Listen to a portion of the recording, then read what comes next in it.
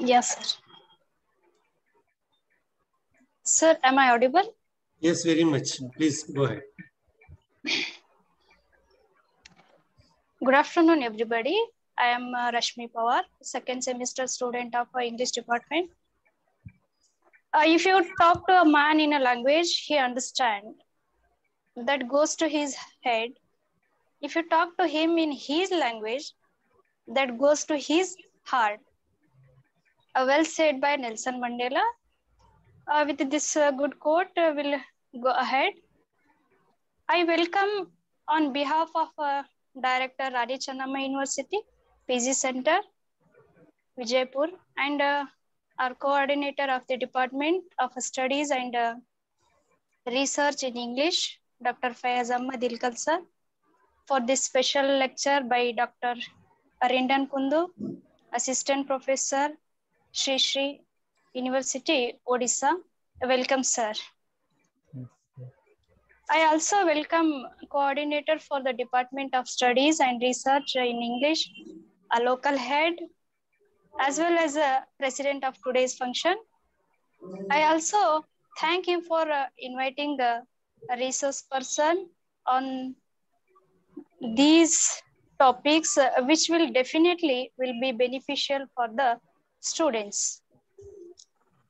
I also welcome our teaching assistants, Rakesh Wagmure sir, Ruxana madam, and also welcome to our seniors and my classmates and other university students and all dignitaries. And now without further ado, I request our teaching assistant Rakesh Wagmure sir to introduce the speaker. Over to you, sir.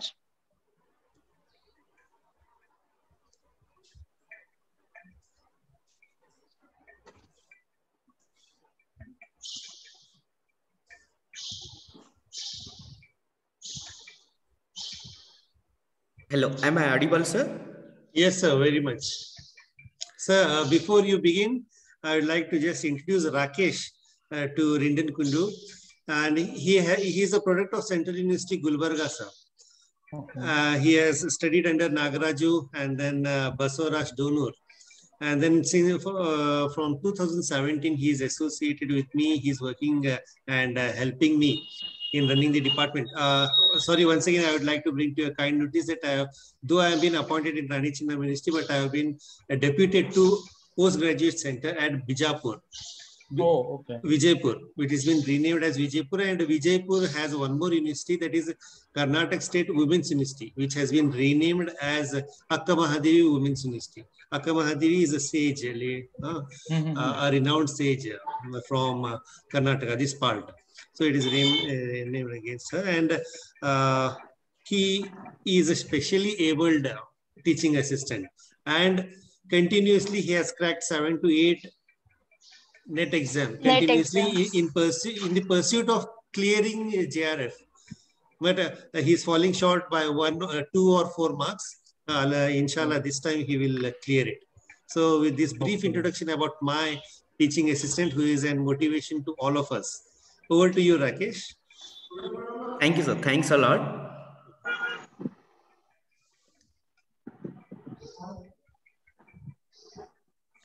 Yes. Very good afternoon to you all. I convey my thanks to our HOD, Dr. Fayaz Ilkal sir, for organizing this fabulous lecture, which is going to be enlighten us as well as our students. I personally feel it's my proud privilege to introduce this distinguished guest of today's speaker. Students, today's guest is indeed he is an outstanding and great academic intellectual scholar. That is Rindon Kundu sir, who is working as an assistant professor, faculty, arts communication and Indic studies, Sri Sri University, Odisha.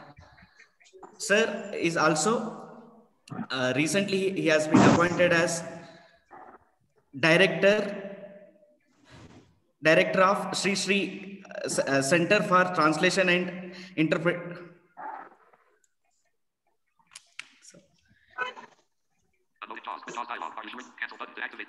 Just a minute. Sorry, wait. Rakesh, are you comfortable? Sorry, my screen reading software it's interrupting. It's okay. It's okay. Then I will take over. Shall I take over? Yeah, please, sir. Because he is a bit visually impaired, Rindon. Yeah. But then also I didn't want to deny him. So I just gave an opportunity to him to just briefly introduce you. My software is interpreting a lot. Yeah, it's okay. It's okay. No issues. No issues. Yes.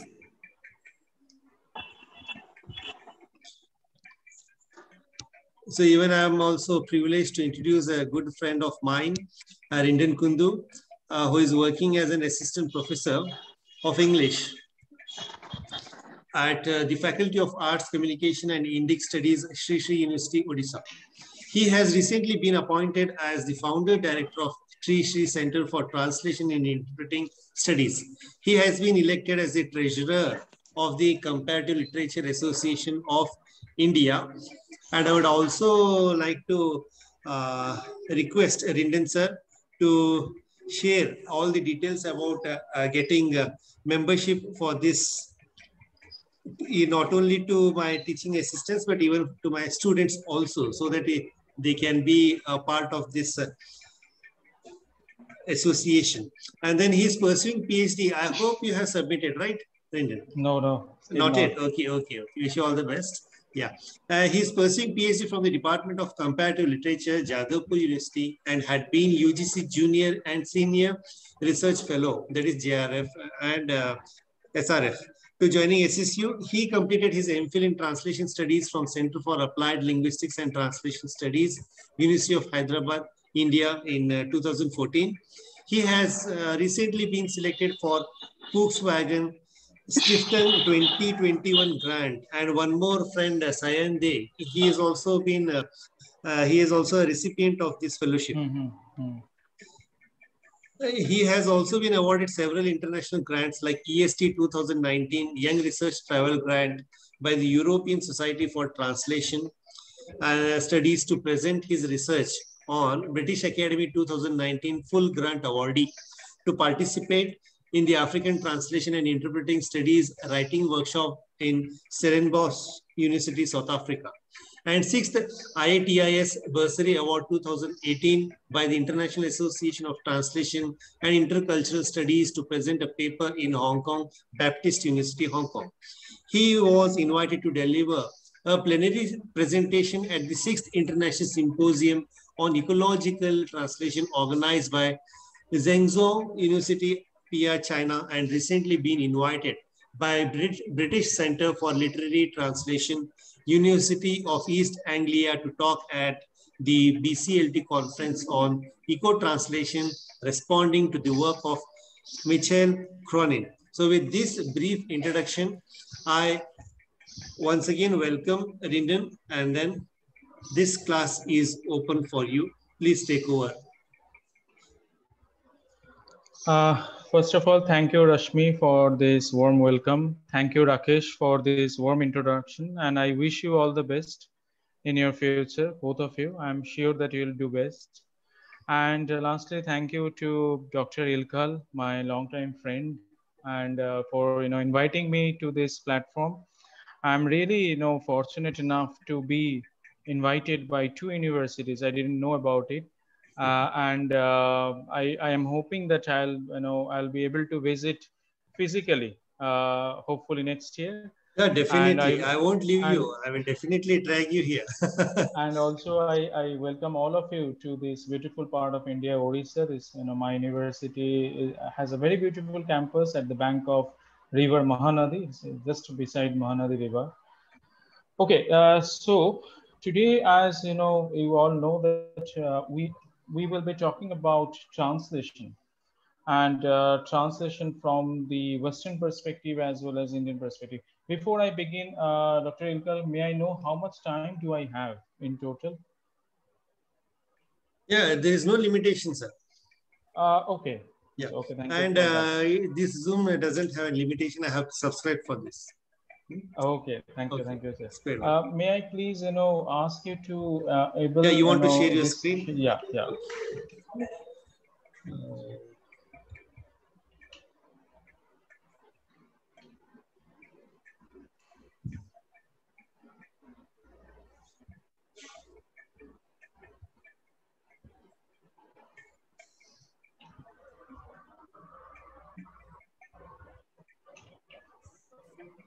Yeah. Now, sir. Yes.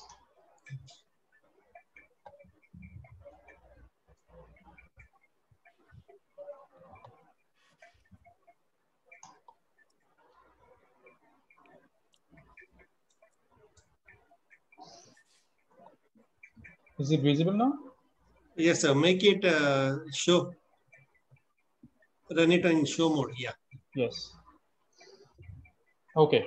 So before I begin the concept of translation, let me start with a few definitions of translation given by different, scholars over the time. And the first, definition that I have picked up is given by Vinay and Derbalnet. And they are talking that the concept of translation or the act of translation is actually the passage from language A to language B to express the same reality. Now, we all know that this language A has been termed as source language and language B has been termed as target language. So according to Vinay, Jean-Paul Vinay and Jean Darbelnet, these two scholars together, they are saying that translation is actually the passage from language A to language B to express the same reality. So please, ladies and gentlemen, please, concentrate on these two terms. Number one, this concept of passage from one language to the other. And the purpose of translation, according to Vinay and Darbelnet, is to express the same reality. Number two, Roger Bell, 1987, he is saying that translation is actually the process whereby a translator decodes a message from a text in the source language and re-encodes the message into the target language. Look at these two ideas. Number one, Vinay and Urbanet is talking about translation as the passage. Roger Bell is saying translation is actually a process where a translator is taking an active role and he is actually decoding a message from the source text and then re-encoding the message into the target language. I will describe all these concepts later, but just for the beginning, I'm just introducing you different concepts of translation. I will talk about this decoding, recoding later. Number three, Danica Selekovic, 1976. And she's saying that, translation is actually a process which is meant to communicate the meaning of the original message. So look at this, this particular definition of translation is actually introducing the communicative aspect of translation. It is saying that the purpose of translation is to communicate the message of the original. Then J.C. Catford, a well-known linguist, 1965, and he is saying that translation is actually a replacement of the textual material in one language, that is source language, by the equivalent textual material in another language, that is target language. I will discuss this concept of equivalence also after I describe all these definitions, because the first Western theory is equivalence, and I will in detail I will talk about it. But in this particular definition, the important thing to note is that J.C. Catford is talking about a kind of replacement of the textual material. So he is talking about that translation is a process where there is a kind of displacement and then replacement happening. So it is a kind of an action which is closely associated with the concept of space, and that is space and place. That is why the replacement, displacement, all these terminologies are coming into it. Then 1969, Christiana Neider and Tabor, his close associate. These two, my mistake. Eugene Neider and his close associate Tabor, these two scholars together, they worked on a book called Towards the Science of Translation. And Eugene Neider, famous linguist, a Bible translator, he has said that the concept of translation is actually to reproduce in the receptor language the closest natural equivalence of the source language message. So you can see that both Eugene Neider and J.C. Catford, they are talking about this concept called equivalence. Okay, and these scholars are actually coming from equivalence school of translation studies. I will, as I have said, that I'll talk about them. But in this particular definition, Neider is talking about reproduction, translation as reproduction. So according to this definition, the source language text is a production produced by the writer, and then the translator is reproducing the same text as close as possible to the target language. So there is a process of reproduction associated with translation. Basil Hatim and Mason, two scholars together, 1990, they are saying that translation is a communicative process taking place within a social context. Now, this communicative process we have just heard in the last slide. Deneka Selakovic is talking about translation as communication. But Basil Hatim, what he and Mason together, they are introducing in this particular definition is that translation is also having a social context.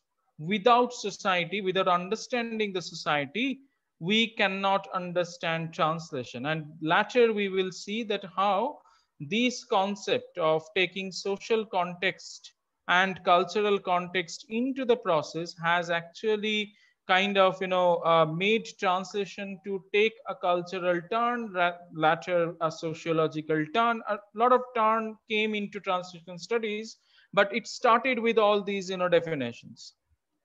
Then Katharina Reis and Vermeer, these two scholars, Vermeer is actually the founder of Skopos theory, Skopos, and after discussing equivalence, I will come to this theory. So Vermeer and his translator Katharina Reis, from German to English, together they have proposed a theory called Skopos. Right now we will translate this German term Skopos as purpose. So Katharina Reis and Vermeer, they are saying that the dominant principle in any process of transfer, in any process of translation, is the purpose. Why a translator is translating. That is the sole important point to be understood in the process of translation. The purpose, the why factor. And lastly, Christiana Nord, she too comes from the Skopos school. She is saying that translation is a communicative process, and there is a function that is there in translation. Translation has to play its function in the target society. A translator is translating because he or she wants a text to function in certain way in the target society. So I'm going back to the last slide. So in the first definition, we have understood that translation is actually a passage from one language to the other one, from language A to language B. Second definition is saying that translation is a process where there is a kind of encoding and decoding. Then the third definition is saying that translation is meant to communicate the original message. The fourth definition is saying that there is a kind of replacement happening in translation. So translation has a kind of spatial nature, is a process which is closely associated with place and space. Then Christian and Ida is saying that translation is also a process of reproduction. Then Basil Hatim and J. Mason, they are saying that translation is a communication, but it is also taking place in a social context. So without understanding the society, both source society and the target society, source culture and the target culture, we will not understand the translation.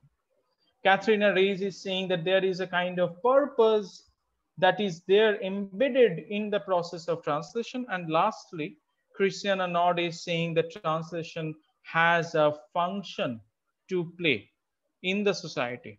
It's a communicative process, but it has also a function to play. Now, I'm not saying that these are all the only definitions available on translation. I have just picked up some of them. There are umpteen number of definitions available on internet, etc. You can also check. But I have just taken some of the examples in order to understand the translation from different points of view. Now, as we know, the process of translation, there are two things associated. One is that how to translate the meaning of the source text into the target language, keeping the style intact. Now, this is something that is the most difficult thing to do in any kind of translation, especially poetry.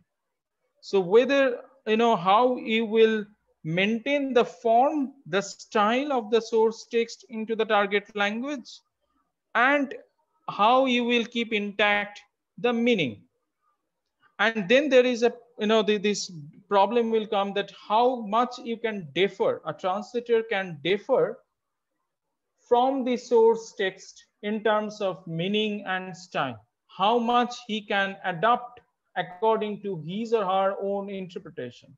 How much he can adapt as per the social reality of the target language.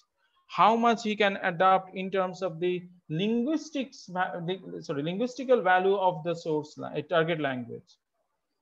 But translation, it's a combination of meaning and style, because most often we think translation from the textual point of view, and today's lecture will take translation from the textual point of view only. I will not discuss any other kind of translation, though there are other kinds of translation, say for example medical translation, machine translation, and sociological translation, ecological translation, etc., etc. But today, since this is not a lecture meant for the literature students, so we will consider translation from one text to the other.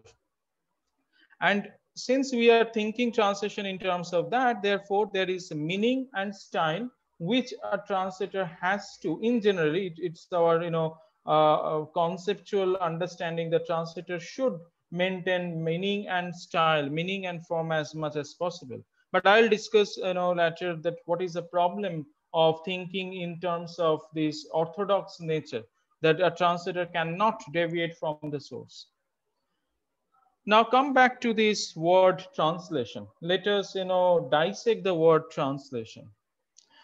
Now, in generally, if I ask you that what is the meaning of the word translation, you all will say, sir, translation is actually when we are translating one text to our own language, or when we are translating our own language text into other language. But believe it or not, in 12th century, the word translation was actually meant something else. And this word actually directly came from the Latin word translationem, And in mid to 12th century, that meant carrying across, transfer of meaning, removal, transporting. Now, interestingly, this particular word translation in 14th century, it meant rendering of a text from one language to the another. So this idea of rendering of a text, translating a text from one language to the other, was not there before 14th century. Translation meant something else before 14th century. And as I have said, the word translation, you can check Chambers Etymological Dictionary or Klein's Dictionary or Etym Online website. You will see that there is an interesting meaning of the word translation in 12th century. To translate meant in 12th century removal of a saint's relic, removal of a saint's relic or body from one place to the other. There is an essay by Talal Asad which was collected in the book Between Languages and Cultures, edited by Anuradha Dingwane and Carole Meyer, where where there is a text, there is a essay by Talal Asad. I just forgot the name of the essay. Talal Asad is actually the first person to talk about this particular meaning of translation. Before him, nobody has said about it.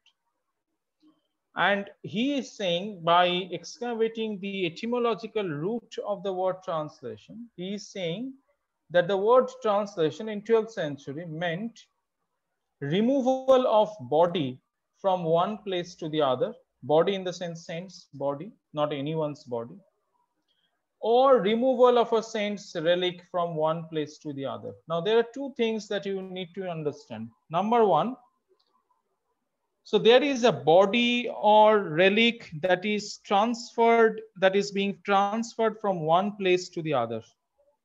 It was there in 12th century. Secondly, when you are transferring a saint's relic or body, you cannot change it, you cannot tamper it, because it's a religious thing.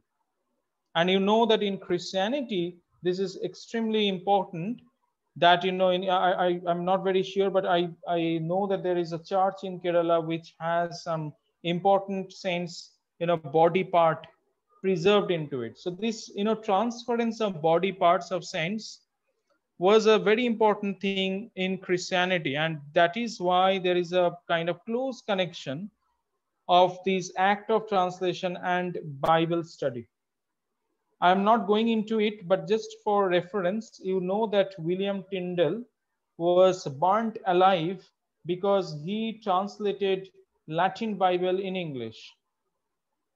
Why? It was meant as it was treated as an act of heresy.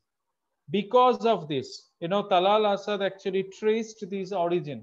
Why the Western scholars or all the scholars, especially the scholars who are extremely associated with Bible translation, etc., they always think that we need to keep the original as much as possible, even if it does not mean anything in the target language, even if the target language syntax does not match with the original, but we need to keep the meaning and the form intact, because it's God's word, you cannot change.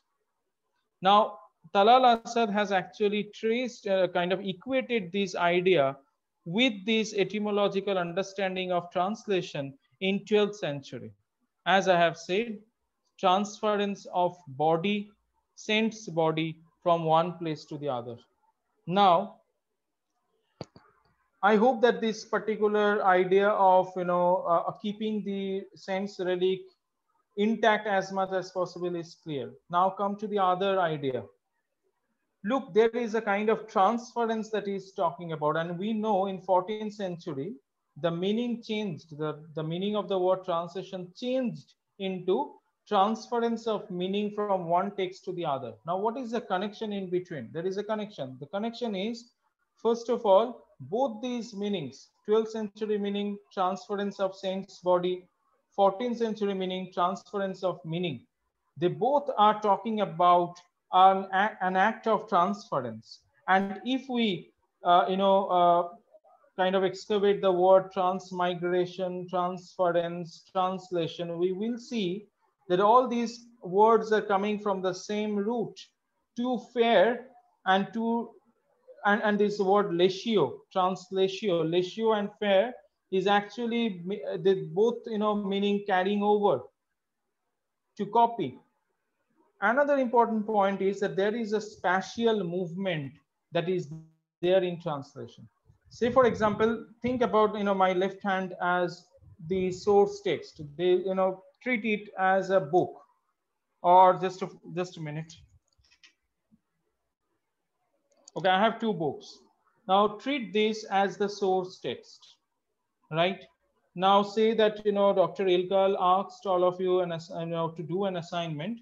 He asked that, okay, you translate this book into Kannada. Now, can you translate this book on this particular book? No, right? You need another space. So you will look to this book, you will transfer the meaning, but where will you write? You need another space, another blank space. You cannot write on the same book. So you will treat this as a notebook.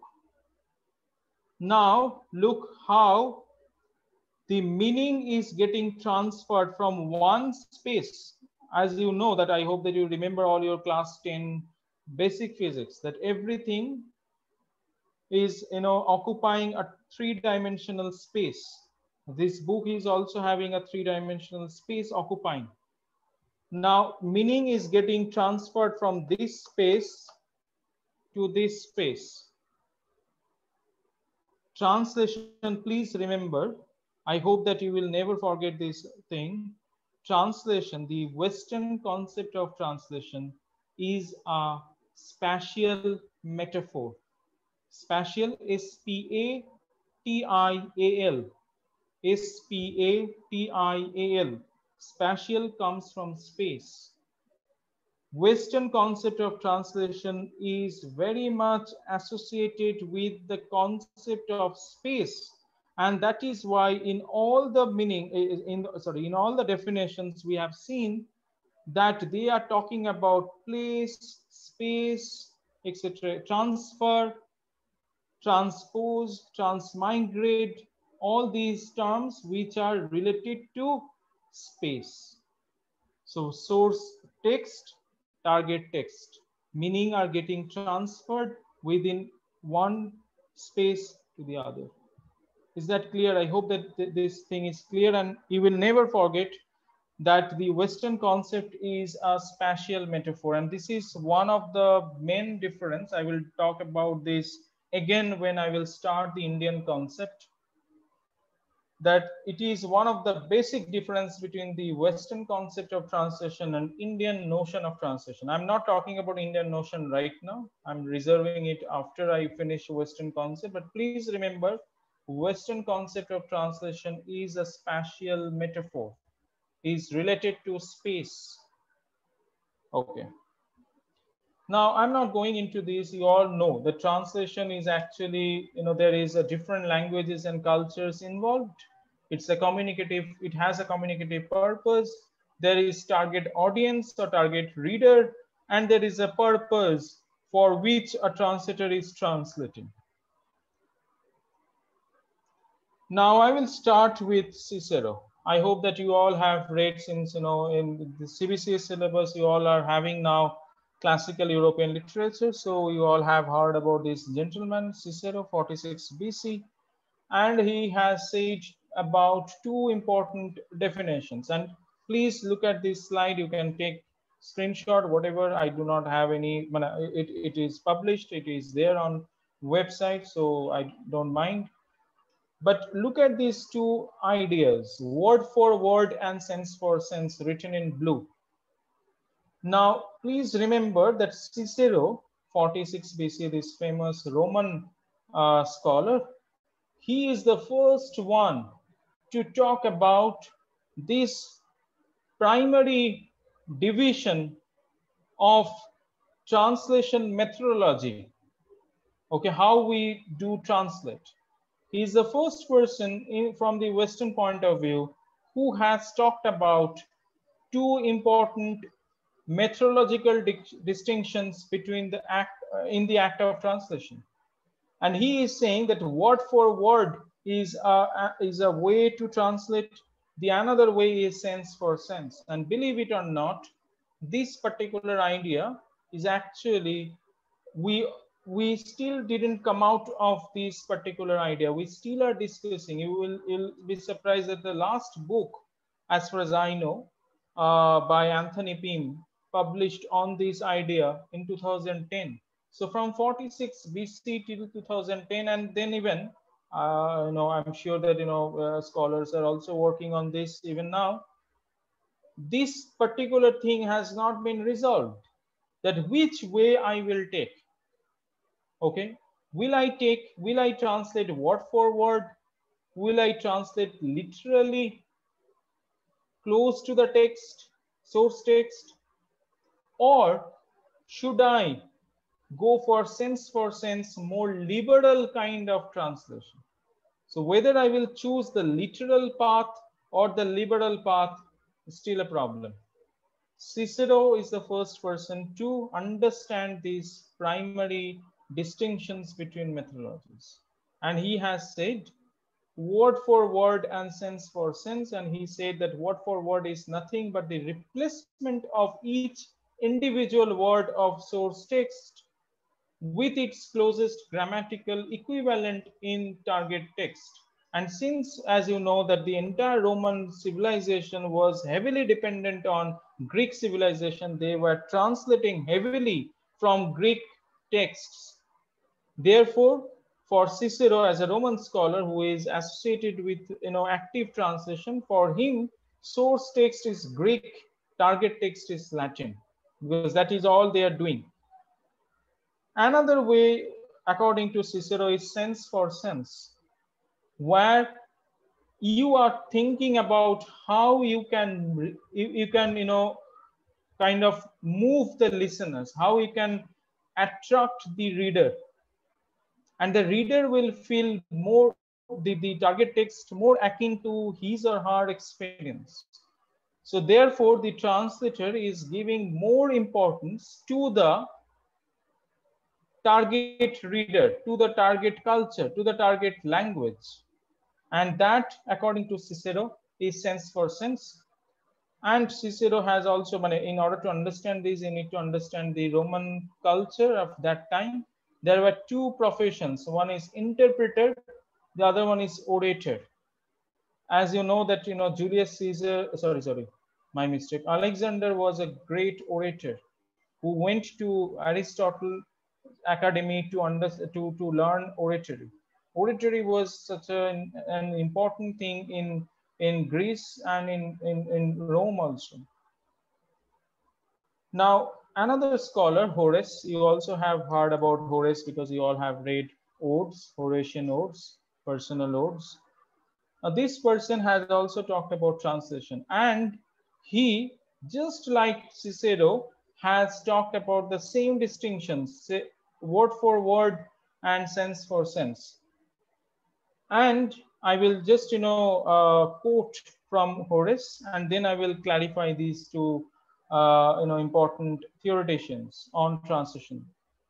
So Horace is saying a theme that is familiar can be made your own property so long as you do not waste your time on a hackneyed treatment, nor should you try to render your original word for word like a slavish translator, or in imitating another writer's plunge yourself into difficulties from which shame or the rules you have laid down for yourself prevent you from extricating yourself. So what does he want to say? Like Cicero, first of all, he has categorized the act of translation into two. One is, as I have told, word for word. The other was sense for sense. And both Cicero, and I have not told when I was discussing Cicero because I am waiting for Horace. Both Cicero and Horace, they preferred sense for sense translation. Look at this quote carefully. Horace is saying that if you are translating word for word, then you are nothing but a slave of the writer. You cannot project yourself as an individual. You are nothing but a slavish translator. You are a slave. You do not have any agency. You do not have any subjectivity to talk about. If you are just copying from and replacing the word in your from your language, you are nothing but a copier, a slave. And therefore, both of them, Cicero and Horace, both of them advocated for advocated for sense translation, because according to them, the translator's subjectivity can only be highlighted through sense for sense translation. When the translator is actually applying his or her subjectivity, his or her understanding, and rendering the source text in his or her own language, in his or her own interpretation into the target. Therefore, we can see that there is a two-way distinction. One is the literal side, source language towards source language, which we say source language bias. If you translate word for word, then the translator will be termed as a biased translator towards source language. But if you are translating sense for sense, which is liberal translation, then you will be called that you are biased towards target language, target reader, target culture. So you can see that this balanced, this middle, I have not pointed anything on this particular picture. Why? Because there is no point called balanced. Either you will be tilted towards the source language or the target language. There is no middle, exact middle. There is no perfect translation that has used 50% of literal, 50% of liberal. There is no such thing, because it is a human action. Okay. Now come to Dryden, and I am sure that you all have read Dryden. He is one of the most important writer in the history of English literature. Now, I'm sure that you also know that Dryden was a translator, and Dryden translated heavily the classical European literature. And one of the texts that he has chosen to translate is Ovid's Epistles. And in the preface of Ovid's Epistles, he has categorized translation into three ways. Now, why all of a sudden you don't think that after Cicero and Horace, he is the first person to talk about translation. It is not that. I have just chosen some of the important translators or theoreticians. But why I have chosen Dryden? Because Dryden is the first person in the history of Western translation studies who has tried to come out this bipartite, the kind of dialectical understanding of translational act. He's the first person to introduce tripartite act of translation, the understanding of translation. And he has talked about three ways of translation. One is metaphrase, metaphrase, metaphrase, or as Dryden is himself saying, metaphrase is actually turning an author word by word, line by line, from one language into another. So we can say that metaphrase is actually Cicero's idea of word for word translation. Now the second word, paraphrase, P-A-R-A-P-H-R-A-C. As Dryden is himself illuminating the word, that it is actually the Ciceronian sense for sense view of translation. okay, where you are translating in terms, understanding the sense of the source text. Now that last one, that is imitation. Now, before I explain this word, please remember that this word imitation, the meaning that we know now in 21st century or 20th century or 19th century was not there in 17th century. Okay.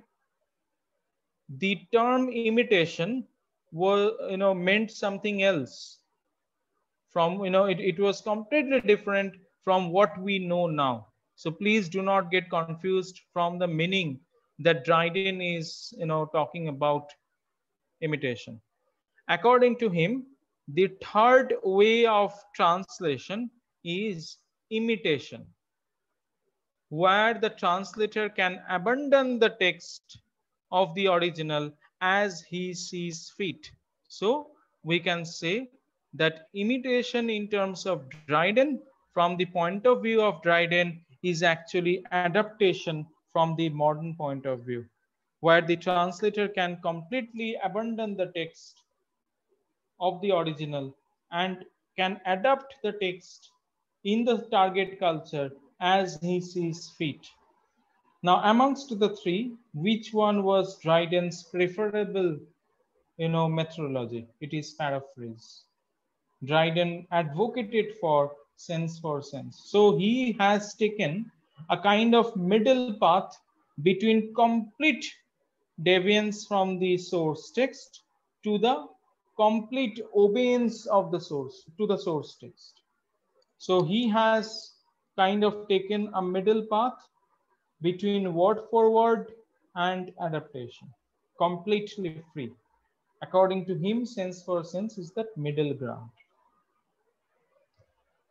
I'm really sorry that I'm, changing from one idea to the other very quickly, but I need to finish a huge area in one lecture. So no please. issues, Rindon. You are going very well. These are the very basic information which the students And need to know. yeah, and if you want, I can, send these slides. I don't Yes, have any please. issue. Yes, please. Okay. Yes, please. We can do that. Yes. Okay. Now the next, the theorist, the pronunciation is little difficult. The pronunciation is Friedrich Schleiermacher. Schleiermacher.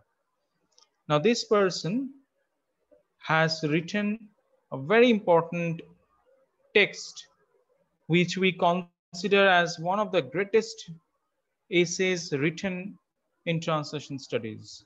Until date, we all are working on it. Okay. Schleiermacher has talked about two concepts. Again, he went back to this, Ciceronian and Horatian idea of sense for sense and word for word. But he has introduced something new. According to Schleiermacher, there are two ways possible. One is alienation, the other one is naturalization. What is alienation and what is naturalization? I will, read this definition later. Let me clarify. Say, for example, you all have read Shakespeare, right?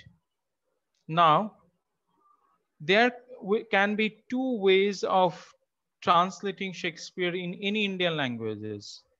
Number one, say for example, that a Kannada translator or any Indian language translator is translating Shakespeare word for word, literally. And the other way is he is translating sense for sense. According to Schleiermacher, when a translator is translating word by word, he is actually moving the reader towards Shakespeare. Say, for example, think about Macbeth and think that, a Kannada translator has translated word by word this idea of Thane, Thane, or he has, you know, translated all the characters as it is. So you are right, you are reading Macbeth, Lady Macbeth in Kannada. Now you know that Macbeth, this name is not there in any Kannada family. So you know that this is not from your culture. You also know that all these, you know, historical background of, you know, the Scotland and etc. is not your background. So therefore, what you have to read as a reader, you have to know the culture of Shakespearean, sorry, of Scotland.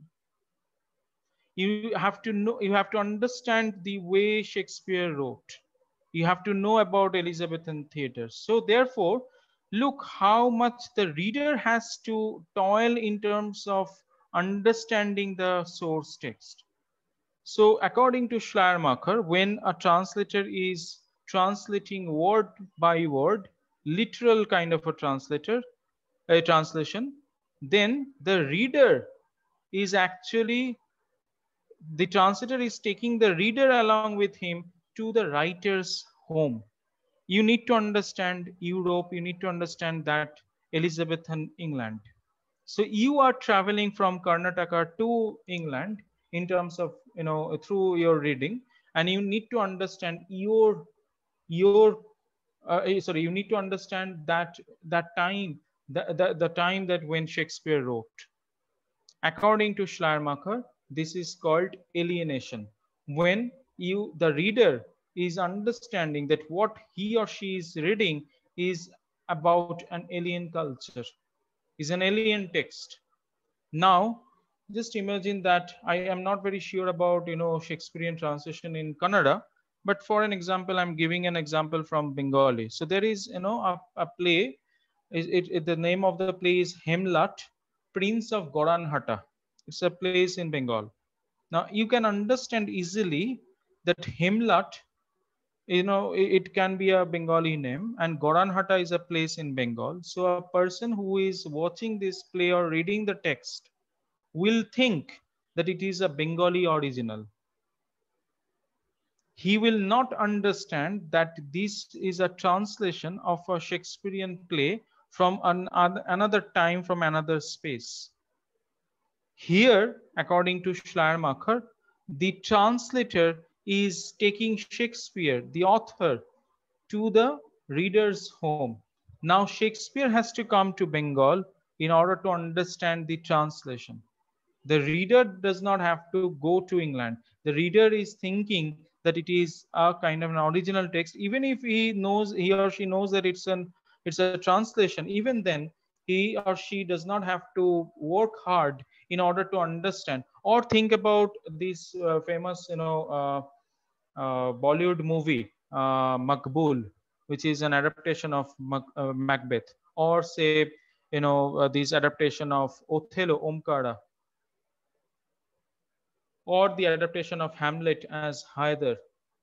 You know that this film Makbul has been adapted in Bombay underworld. You know that this play Hamlet has been adapted to Kashmir politics. So therefore, now it is Shakespeare's onus. In order to understand these adaptation, he has to come to Kashmir or Bombay and understand these ideas. But when you are reading in Kannada, the exact word for word translation, you are thinking, sorry, you have to read all these cultural aspects, tropes of Shakespearean time. So the second way of translation, according to Schleiermacher, he has termed it as naturalization, where you are naturalizing the translation in the target culture, where the reader can feel at home while reading or watching the text. Now I will read the definition by Schleiermacher. So Schleiermacher is saying either the translator leaves the writer in peace as much as possible and moves the reader towards him. It is alienation. Or he leaves the reader in peace as much as possible and moves the writer toward him. It is naturalization. I hope that this is now clear. And you can see that this is nothing but a kind of rewording of this Ciceronian idea of word for word and sense for sense from a different angle. Now I will come to this equivalence in translation. We have talked about equivalence. Believe it or not, we have actually finished almost 60% of the equivalence theory. I will talk about now the entire idea.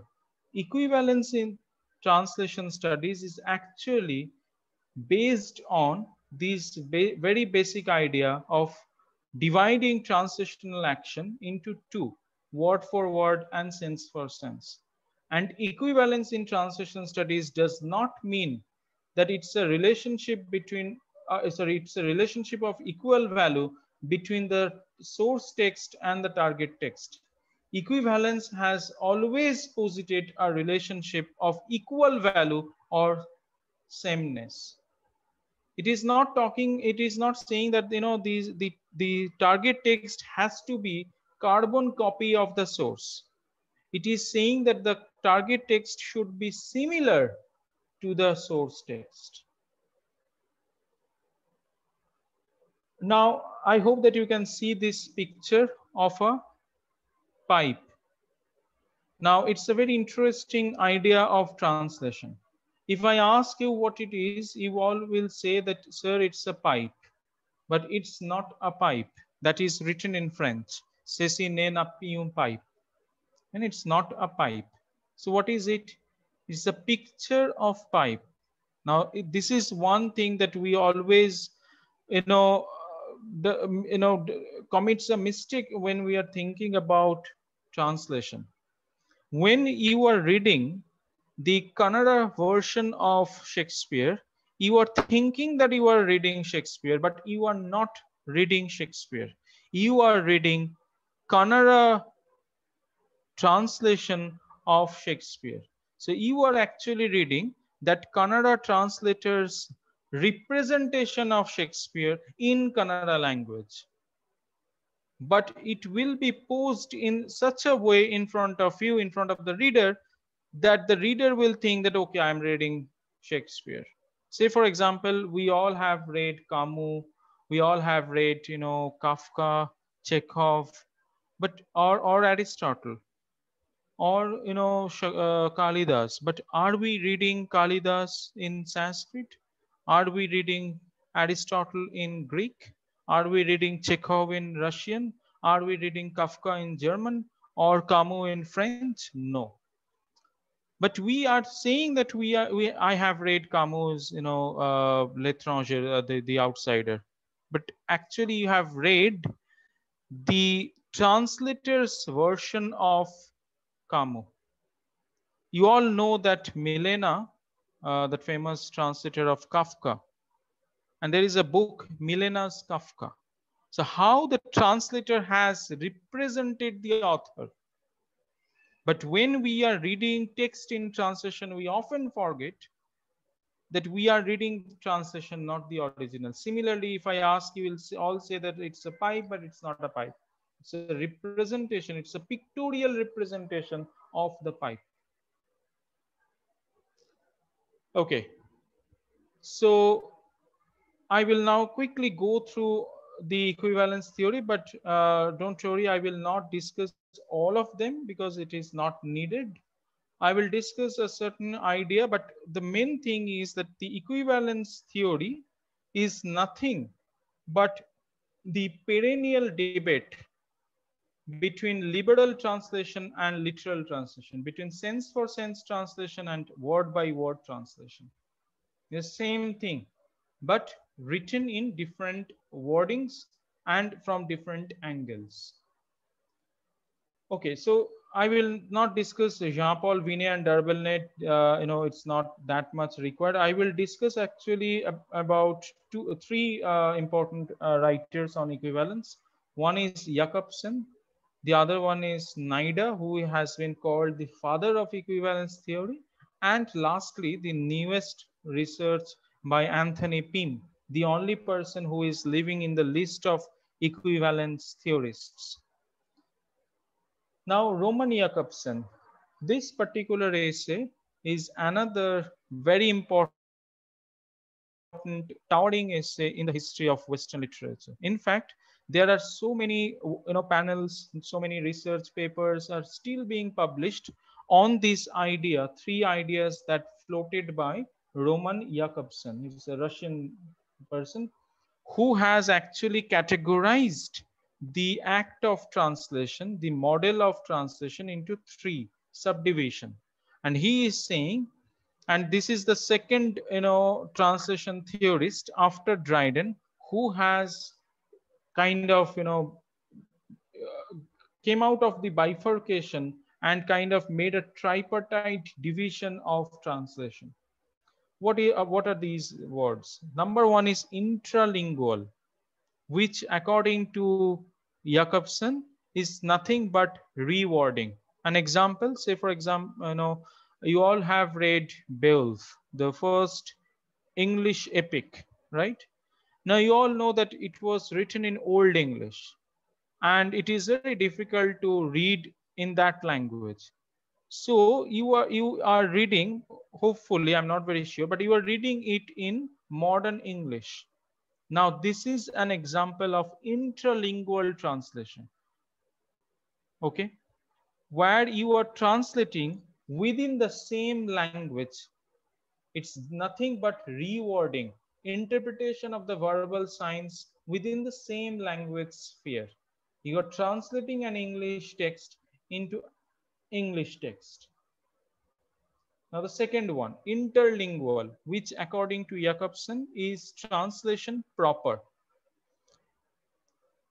Whenever you think about translation, it is actually this interlingual translation that you think of, where you are thinking translation as transference of one verbal sign from one language to the other language. We all think translation from this interlingual perspective. That is why Jakobson has termed this particular category as translation proper. Third one, intersemiotic. Before I explain this, let me give an example. Think that you are watching Makbul. Now it's a cinematic representation of Macbeth or any other text. Say for example that famous the two states from Chetan Bhagat's novel to cinema. So it you can say that from script to screen, film translation is a good example of intersemiotic translation, where you are changing verbal signs into non-verbal signs. You know that in film there are other types of language. There is an audio-visual kind of translation that is happening. Another example is theater translation from page to stage. Whenever you are, say for example, that you have thought that okay, this time we will play Shakespeare's Hamlet in our freshers. So when you are playing that on stage, that textual thing is getting transferred into theatrical science. You are thinking about props, scenery, you are thinking about light, dialogue, acting, sound, all these things, makeup. So all these non-verbal sign systems are getting associated within the theatrical paradigm. So theater translation and film translation are two easiest examples of intersemiotic translation. In order to understand this word, you need to know the sign system, semiosis, etc., which I'm not going into. I'm sure that you know about caesura and etc. But for the time being, just remember that when you are translating from text to other kind of text, a kind of written text to performing text. Okay. Now Eugene and Ida. Before I explain this, definition, let me start with an example. And this example is taken from Naida himself. So as you can see that Naida has written a book called Toward a Science of Translating, 1964, where he has talked about formal equivalence and dynamic equivalence. Now, Naida is actually a staunch believer of Christianity. He was a Protestant Christian and also Bible translator. Entire life he has translated Bible. Not only that, he has created an institution which is still there in Italy. It's called Naida School of Translation Studies, NSTS, and their sole purpose is to translate and disseminate Christian ideology in different languages. Now, say for example, you know that one of the often quoted line from Bible is Christ is the Lamb of God. You all have read William Blake, so I'm sure that you all have read Lamb, Tiger, so you know about this very important idea about Christ and Christianity, that Christ is the Lamb, LMB, Lamb of God. Now you have been given a task to translate it into your own language. Now I do not know Kannada, so I'm not very sure, but I'm sure that there is a Kannada word for LAMB. So you will translate that into your language without any difficulty, because the equivalent word, the meaning, the Kannada synonym is already there in the dictionary, and you are just replacing the word, the English word lamb, with that Kannada word. According to Naida, this is formal equivalence, where you are just replacing literally one equivalent with the other, and it is already there in the dictionary. So you don't have to think much. You just open the dictionary and you will replace the word lamb, and that is it. Now, Naida is saying just that imagine that you have been given a task to translate Bible into Icelandic language. Now, you all know Iceland, right? And you know that in Iceland, a lamb cannot survive.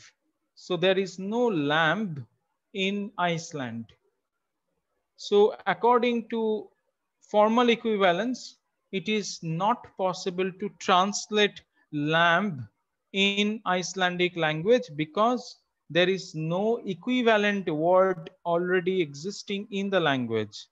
So there can be two options. Number one, you can write lamb in English and can give a footnote that this is lamb. You can give a picture, you can describe that animal. But the Icelandic people, they cannot relate with that creature because they have never seen such a creature in their experiential world.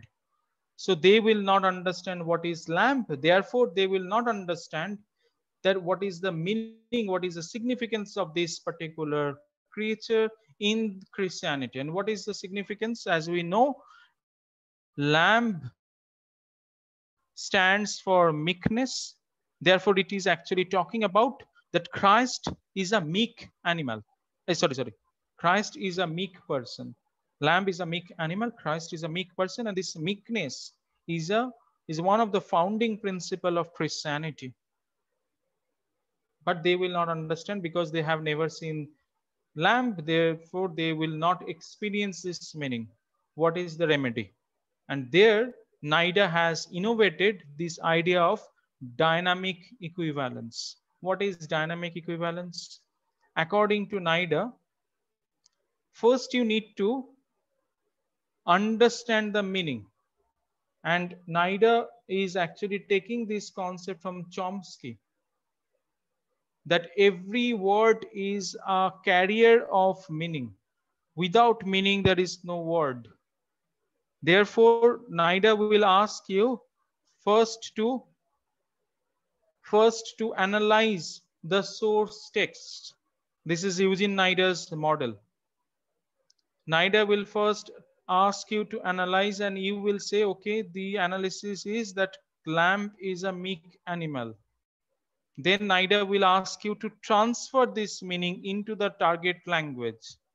So your job as a translator is to find out which animal in Icelandic experiential world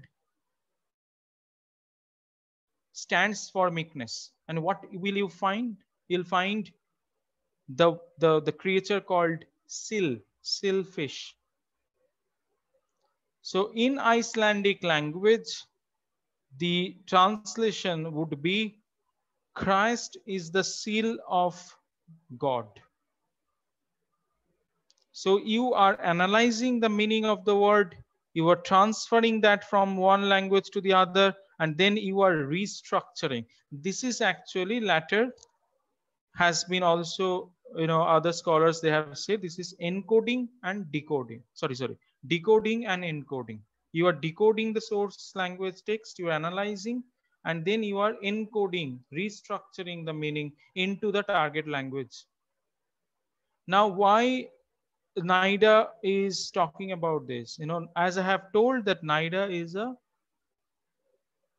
Protestant believer. If he was a Catholic, then I'm sure that he wouldn't have said to translate Christ the Lamb as the seal. It is not possible, because the Orthodox, the Catholics, they will never allow it. But because he's coming from the Protestant background, NIDA is saying that in order to convey the message, what is more important? To convey the message, not the language.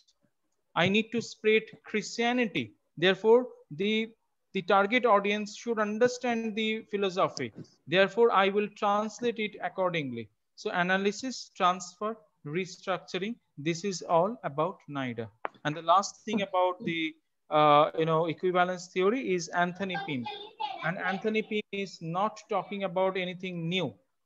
Anthony Pym is actually taking the same principle from NIDA, formal equivalence and dynamic equivalence. So I just forgot to say that the second process, this analyzing and then restructuring, NIDA has said it as dynamic equivalence. But there is a point that I have not said. Now I will tell you that NIDA, since he is a staunch believer of Christianity, he has also said that, okay, I will appoint another translator who will observe the translation process. How is that possible? So NIDA is saying that, okay, you have translated lamb into seal. Now, just for an example, somebody has analyzed that tiger is a meek animal. For anyone, any ferocious man it can be right. The tiger is a meek animal. Now that person can translate it, Christ is the tiger of lamb.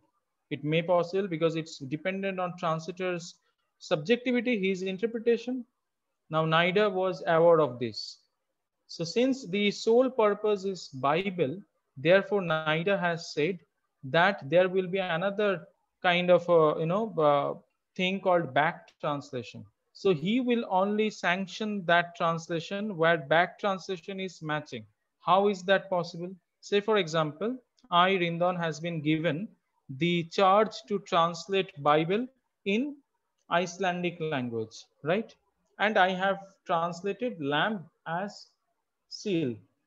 Now Ilkal sir will be appointed by NIDA to back translate from Icelandic language to English. And Ilkal sir has translated the seal fish as lamb. And since the translation and the back translation are matching each other, NIDA will give permission to my translation. But he has appointed another translator in order to observe the process. Now, say for example, I have translated wrong. I have said that Christ is the tiger of God. And Ilkal sir has back translated tiger into English. That, the Icelandic tiger into English tiger. It will not match lamb and tiger. Therefore, NIDA will not give permission to my translation. So this back translation is something that is extremely important in order to understand NIDA's translation process. Anthony Pym is actually targeting this. Anthony Pym is saying that there is no problem in the entire theory of NIDA. So where lies the problem? According to Anthony Pym, as he explained in Exploring Translation Theories in 2010, that the problem lies in naming. And he is saying instead of formal equivalence, it should have been named as natural equivalence because it existed in the nature already. So when you are translating lamp in Kannada language where the word exists, according to Pym, it is naturally exist. Therefore, the translator is just looking at the language and he finds the equivalence and he replaces. So it is already there. It is natural equivalence is something that is already there before the translational act began. It was already there. Lamp equal to that Kannada word. Home equal to a Kannada word. Or home equal to in Hindi, ghar. It was already there. So when you are translating, you are just looking at the language and transferring. So according to Anthony Pym, it's natural equivalence, not formal. Second one is, he is saying directional equivalence. Why? Look at this picture carefully. Can you see that there is a arrow line? So look at this direction. So translation flows from source language to the target language. So it is a kind of directional equivalence according to Pym, because it is going through a direction. It is following a direction from source to target. So according to Pym, it should not be it should not be termed as dynamic equivalence. Rather, it should have been termed as directional equivalence because it is following a direction. This is all from equivalence theory. And I'm stopping the screen share because the PowerPoint is now over. Now I will talk about two more things and it will not take more than 20 minutes. So please bear with me. Number one is that what is the problem of this entire equivalence? Actually, if you see at the entire equivalence or whatever we have talked about, Cicero, Rindon, all these theoreticians, all they are talking about is the product. No one is talking about why the translator has translated, right? Everybody is, after the process or the product. How you have translated, what you have translated. But why you have translated, no translator, no translation studies scholar till now have answered. And this is the thing that has been pointed out by Vermeer, Hans J. Vermeer, H-A-N-S, Hans J. Vermeer, V-E-R-M-E-E-R. He was a German scholar and he has said that, okay, there is no problem in the equivalence theory because it has explained the entire process of translation studies. But we need to understand that before the process begins, there is a reason behind taking the process. Somebody has asked the translator to translate. And you have seen in the entire whatever we have discussed, there are three things, three identities we have talked about: author, translator, reader. According to Vermeer, no translation studies scholar has talked about an important identity, that is commissioner. Who is commissioning translation? Why the translator? Okay, let me start with an example. I forgot, I started with the theory. Let me give an example. Okay, say for example, I know Rashmi and Sachin and say Shantosh, as I can see on the screen. Now think about in this manner, that I have written Bible. Okay, I'm the author. Though I know that there is a problem in that statement, but anyway, I'm taking the onus. Now, Ilkal sir is the commissioner. Now, Ilkal sir has asked Rashmi to translate Bible in Kannada word for word for Kannada Christians. So Rashmi will translate word for word as it is in the Latin. So that is, and that will be called authentic Kannada Bible, right? Okay. Now come to Sachin. Ilkal sir has commissioned Sachin. That's Sachin. You know, the all the students, sorry, not students, all the childs, you know, all the children, they do not understand this complicated idea of the Bible. So Rashmi's Bible can cater to the adults. Adult can understand all these complicated thing. So can you please translate it from a child's perspective? Can you make a very pictorial kind of a translation? So therefore Sachin has been commissioned to produce a children's Kannada Bible. Number 3, Santosh.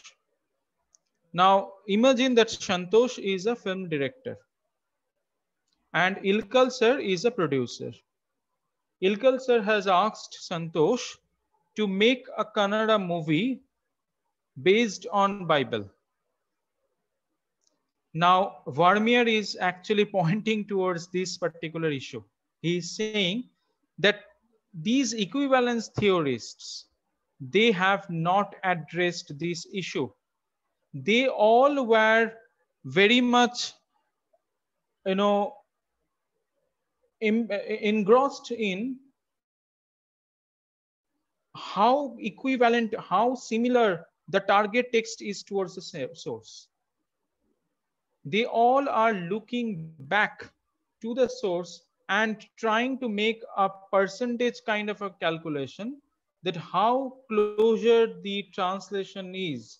If it is very close, they is terming it as a literal translator. If it is in a kind of taking a free way, they are saying that it's an adaptation. But think of about this, you know, all these translation theories of all these equivalent theoreticians, they are coming after the production of the translation. They are taking the target text and comparing it with the source and making a kind of a percentage thing. But Vermeer is saying, forget about the source. Answer me why there are multiple translations possible from one single source text. And this is the first theory. Let me emphasize on this. This is the first theory in the history of Western translation which has taken target text as the prominence instead of taking source text as a base. This is called target text oriented translation theory. Why? Because this theory is discussing how Rashmi has created an authentic Bible, how Sachin has created a children's Bible, and how Santosh has created a film out of the same text. And Vermeer is not looking back to the source, but Vermeer is not comparing Rashmi's text, how closure it is, or Santosh's text, how closure it is, or Sachin's, he is not doing that. He is rather taking all these translations and thinking about what purpose they are serving to the target. Say, for example, Ilkal sir has said, Rashmi, you know, I need this Bible because there are so many Kannada Christians who are not getting an authentic Bible.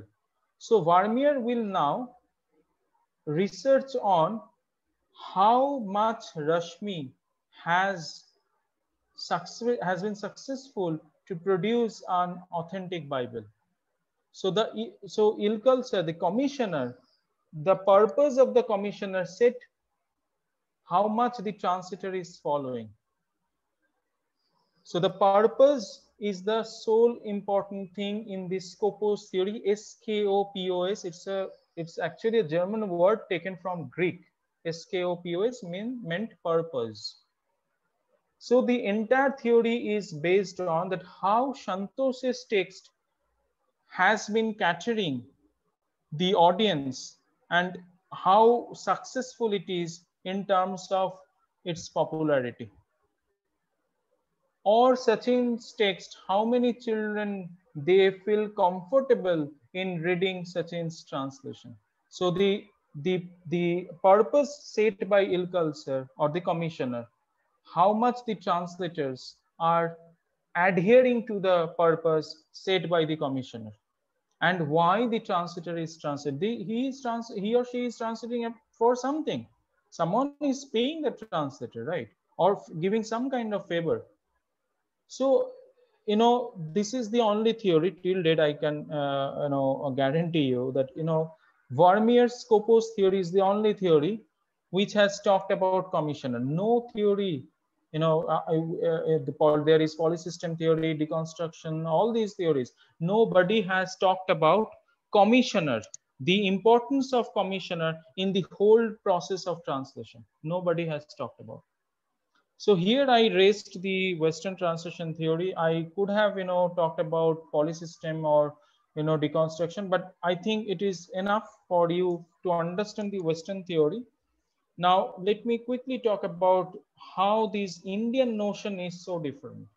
First of all, in the entire lecture of 1.5 hours that I was giving, I'm giving, and I'm sure that you all are bored now.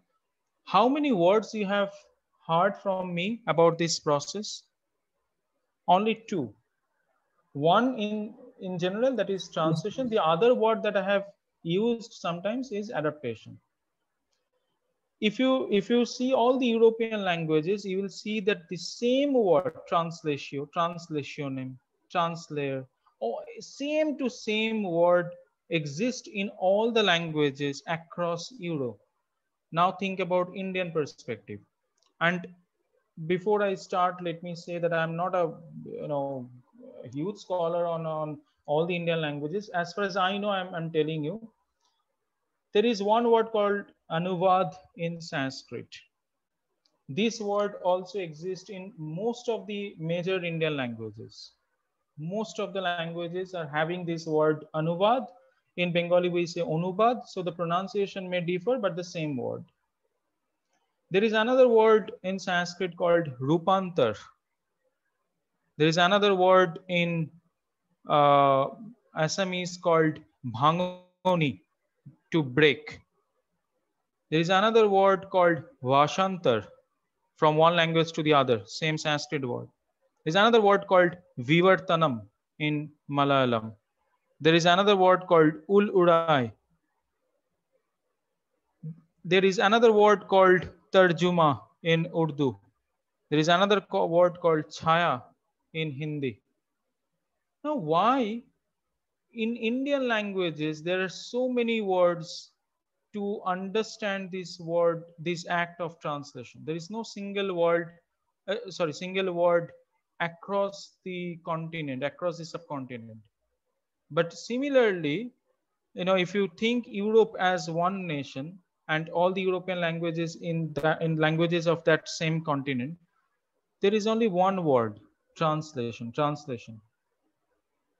Because of the diversity of the act that exists in Indian languages. Let me tell you how is it. Now we all know that who is the writer of Ramayana? We do not know. Who is the first writer? So there is a concept called Ur Ramayana. Valmiki is a writer of one version of Sanskrit version of Ramayana.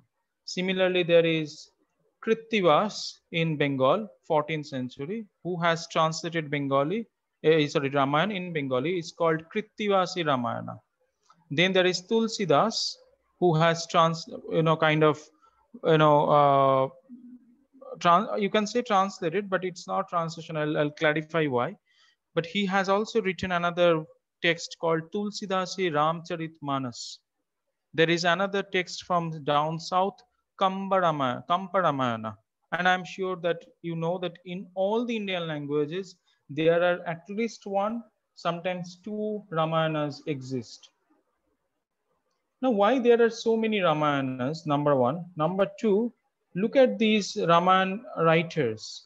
All these were called as writers, not as translators. And that is why they have written their name in front of the in front of the text.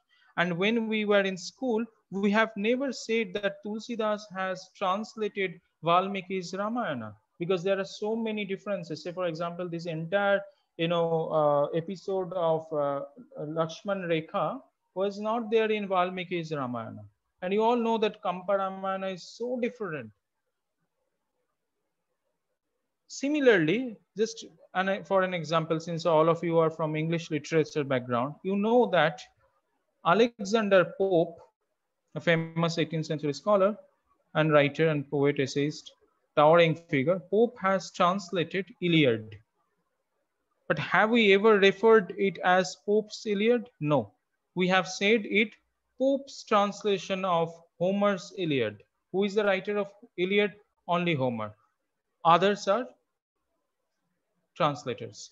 Say, for example, the theory when we were discussing about Dryden, what I said, Dryden's translation of Ovid's Metamorphosis. Have I said that Dryden's Metamorphosis? No. Why is it so? Now, the answer lies in Natya Shastra. Let me quickly clarify. There are 10 types of drama according to Bharata. I'm not going into 10 types, don't worry about it. I will just talk about the first two. The first one is Natak, the second one is Prakadana.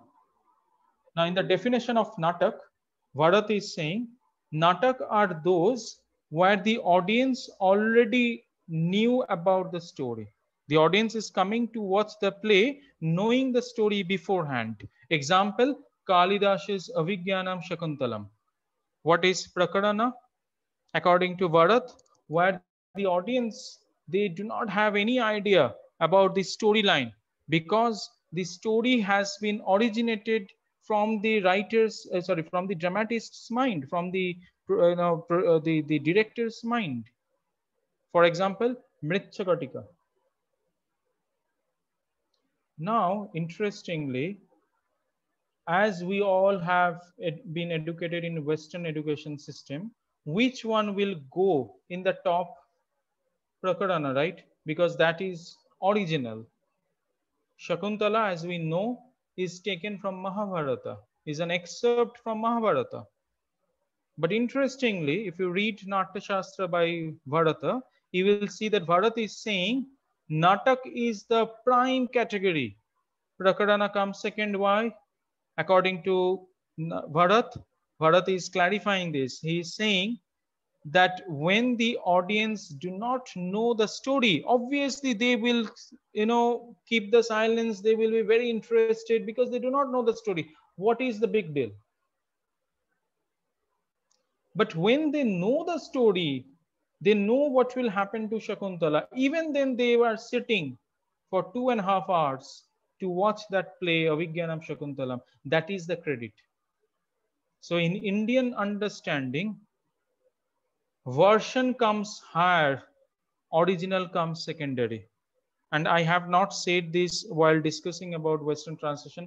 Western translation always follows author is in the top, translator is in the secondary. Therefore, original is the primary, translation is the secondary. Translation has always been categorized in the Western concept as a secondary act. And that is why there was that famous quotation, you all know about this proverb, that translators are traitors. But in India, we have never said this thing. Rather, we have categorized all these people, Krittivas, Tulsidas, Kampa. Even it is same with Mahabharata. It is same with any Indian text. Say, for example, Veda, Upanishads are actually interpretations of Veda. But we have never treated them as secondary. We have treated them as original, as it is, as Valmiki. So we have never distinguished that Valmiki is the superior, Tulsidas is inferior. We have categorized Valmiki as author, Tulsidas also as an author. And that is why A.K. Ramanujan has said that, these are retellings. Why he is saying that? Now let me just quickly talk about this term called anuvad. The term anuvad is anu, A-N-U plus vad, V-A-D. Vad mane to speak, speech. So say for example, whatever I am saying now, if Rajashri, is repeating it, tomorrow, it will be anuvad of mine. Then if Mahesh will repeat Rajarshi day after tomorrow, then that is another anuvad. And that is how in pre-colonial time, Indian knowledge system transfers from one place to the other. And you will see that no text has said, okay, Valmiki's Ramayana is the text. All are secondary. No, we have given the same importance to Tulsidas, to Kampa, to Krittivas as it is. But knowing the fact that, Tulsidas Ramayana is a production of Bhakti movement, and that has been influenced by Krittivas Ramayana. But we have never said that, okay, this is the primary, this is secondary. No. Why? Because everything was, all these versions were in orality. And since everything was in orality, which one is authentic? Who will say? So it depends on interpretation. So the way Valmiki has interpreted Ram and Sita, same way Tulsidas or Krittivas, they have not treated. You know that in Valmiki's Ramayana, he was a warrior prince. In Krittivas Ramayana, and then later in Tulsidas in 15th century, Ram became God because of this Bhakti movement. But the same way, Kampa Ramayana, if you read Kampa Ramayana, you'll see that there are differences in terms of understanding Ravana. Now, no text has been said that this is the original, this is the one. Anuvad is actually Vad. You are repeating the Vad, Anuvad, and you all know what is the counter speech? We say Prativad.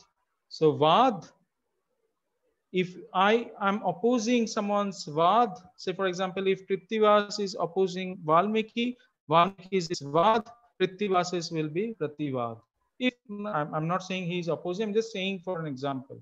Anuvad is following the speech, Prativad is countering the speech. Speech is Vad. Number one. Number two, I will not go into all the terminologies, but I'm just, in order to understand the Indian notion, the other word is Rupantar. Rup mane form or aesthetics. Antar mane, to change. So to change the form or to change the aesthetics. In that way, Avigyanam Shakuntalam by Kalidas is a Rupantar of Mahabharata's story. Why? Because Mahabharata's story, Mahabharata, as you know, it is a Mahakavya. It was written in Kavya tradition. And the text by Kalidas is a Natya drama. So from a poetic Kavya tradition, it is transferring to Natya tradition, to dramatic tradition. So the mode of storytelling is getting changed. So that is Rupantar, change in the form. But has anybody said that Kalidas is an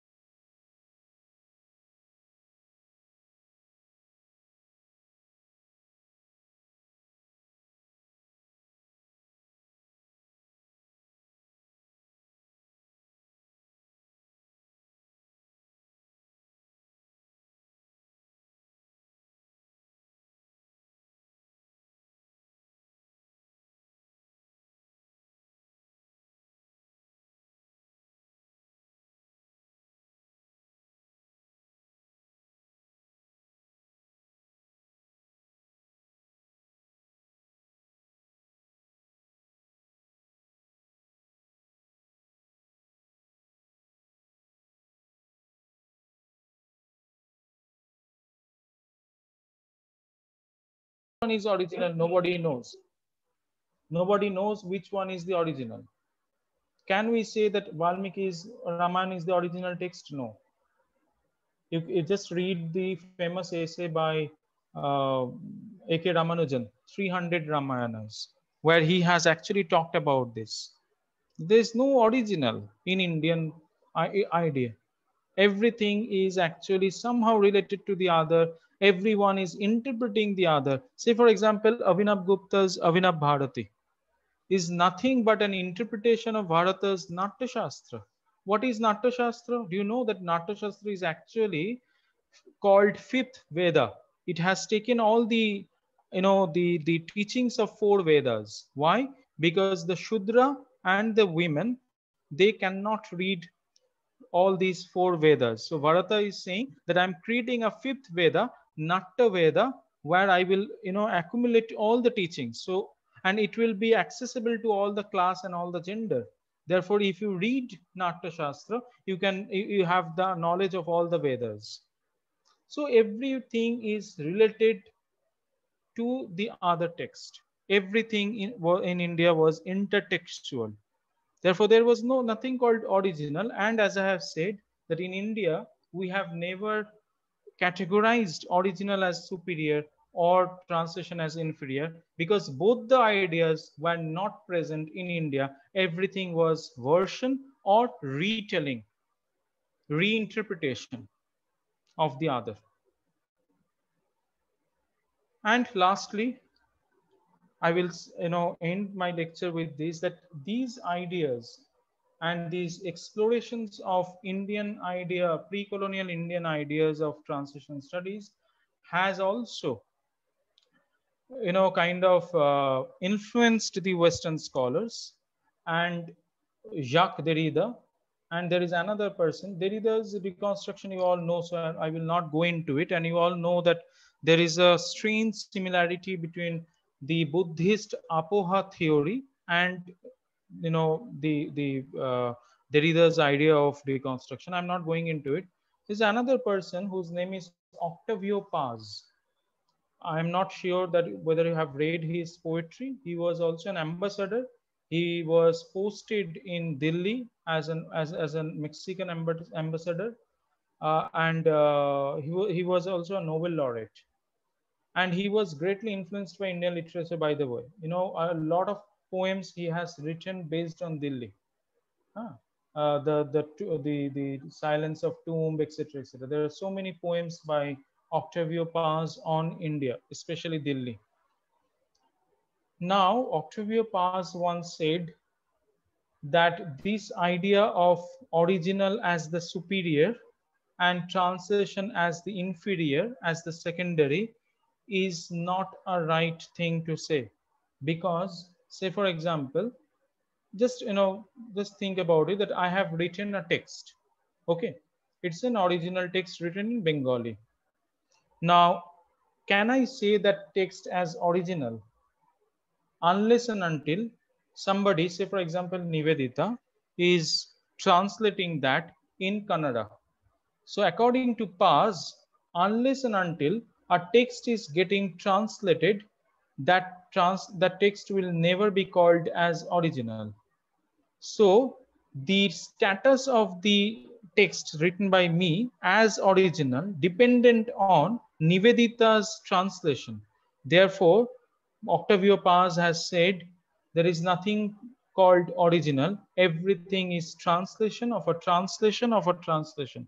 It's a very famous idea. In fact, he has also said, and it's a rather kind of a controversial remark, he has said that Shakespeare is not an original writer.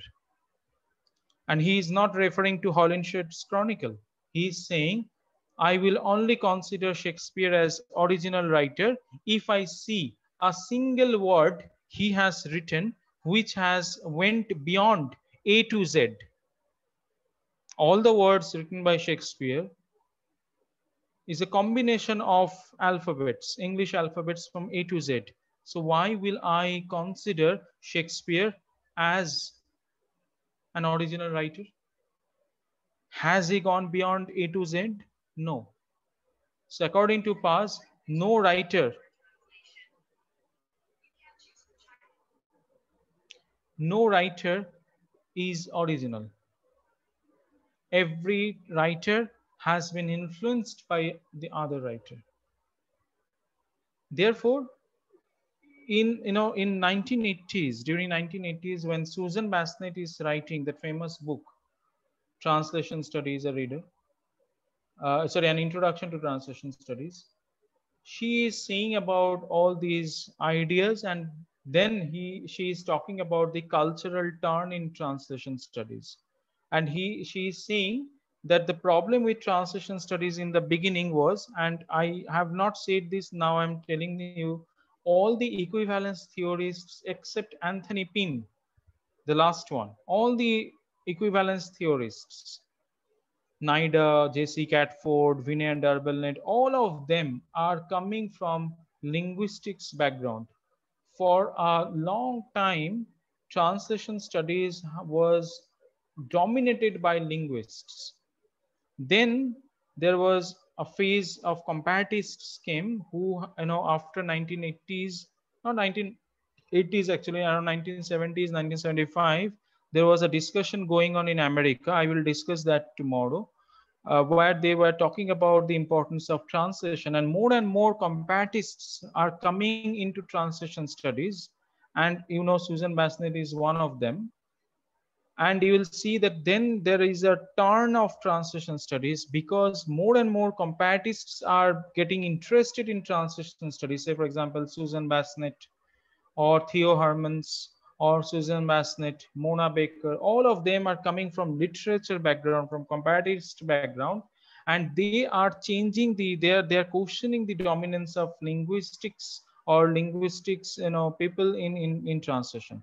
And therefore, from 1990s, you will see that more and more theories are coming from sociological background, from cultural background, from ecological background, etc., etc. And translation studies has changed a lot from that equivalence based theory that was a source text based translation theory to target text based translation theory. In fact, now people are not thinking about translation as a textual thing. Now they have incorporated, the globalization and a lot many things into translation. Now everything is being, interpreted through translation.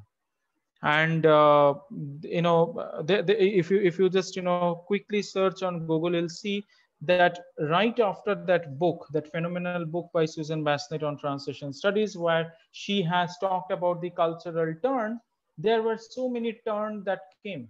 There is a turn called translatorial turn in translation studies. Then, with all these, sociologists like Kobus Marhai, or Same Hanna, who has done a phenomenal study on Shakespeare, sociological translation, translation of Shakespeare in Arabic from the sociological background, where he has incorporated Pierre Bourdieu, the famous sociologist's idea. Kobus Madhai has also taken biosemiotics into translation. So therefore, you can see that translation studies nowadays is getting, a lot of scholars from outside the boundary. So there are mathematicians, ecologists, physicists, all are coming into translation studies. And translation studies has taken so many turn, and this is the last thing. And don't treat it as a self advertisement, but there is a panel that I proposed in 2020, no, sorry, 2019 actually, which got selected in 2020. And in this year there will be the seminar, where I have proposed a kind of ecological turn in translation studies. And all the scholars like Douglas Robinson and the famous comparatist Cesar Dominiquez, and then Same Hanna, all these people, they have written abstracts under my panel. And I am hoping that that panel will also talk about something new, that will talk about ecological turn, which nobody has talked about till date. But the point that I'm trying to say, that from equivalence studies, which is very much linguistics based translation studies has traversed a long way. And I can also request all of you, that, last year in 2020, in University of Hyderabad and Sri Sri University together, we did a webinar. And the title of the webinar was Translation Studies Across Frontiers, where we have invited only those scholars who are actually working on translation studies from different background. Say, for example, Harish Trivedi talked about translation, the relationship between translation studies and world literature. Rita Kothari talked about translation studies and gender. Then, as I have said, Kobus Marai talked about biosemiotics and translation. Then globalization and translation by, famous Michael Cronin. And also the sociological aspect of translation from Same Hanna. All these people, they are actually trying to expand this field of translation studies. And now translation studies, if you just, if you are interested in working this area, you can search, almost all the universities in Europe and America, as well as in China, they are having translation studies department. Unfortunately, in India, we started translation studies long back. The first center for translation studies in India was in 1989 in University of Hyderabad. But unfortunately, this field has not been,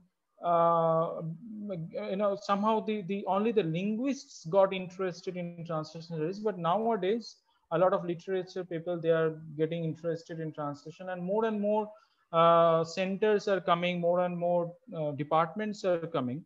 But still, I will say that in India, translation studies is in a nascent stage. But in Europe, you just check any British university, any European university, any Chinese university, they have a mandatory translation studies department. That's all. If you have any question, I will be more than happy to answer.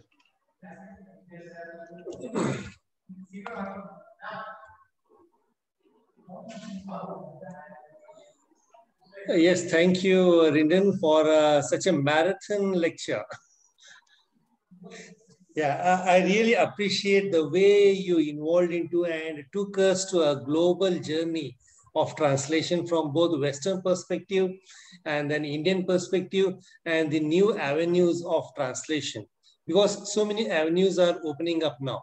And then, as you said, eco-translation is also a new concept, and then post-colonial translation has also been taken up, isn't it? So, but and one more very interesting topic which you raised was that translation of text into adaptation. That also makes a very interesting inquiry, I suppose. And then Yes. there has been also politics of translation, which has been dealt at a lot. But then, having said that, I still believe, and I my students as well as my teaching assistant about giving emphasis to our Indian poetics as well as Indian translation. Still, some more, lots of work has to be taken up.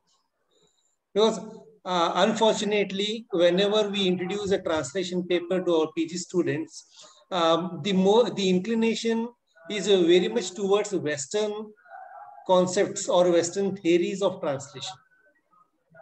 So I feel there has to be some a fine balance of both.